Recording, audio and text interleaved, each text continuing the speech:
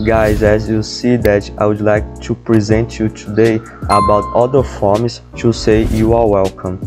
It's not wrong, right, when you say you are welcome, you are welcome, but I would like to give you other forms, right, to say these words.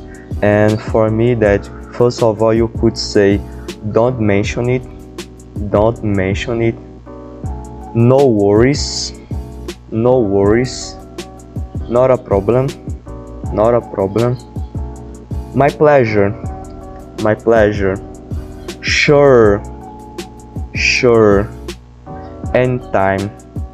Okay, and you could say that words after someone say thank you, thanks a bunch, this kind of words. Okay, and I would like that you understand these sentences.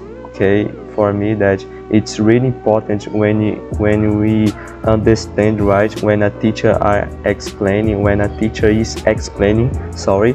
And I think it's really important you increase your vocabulary.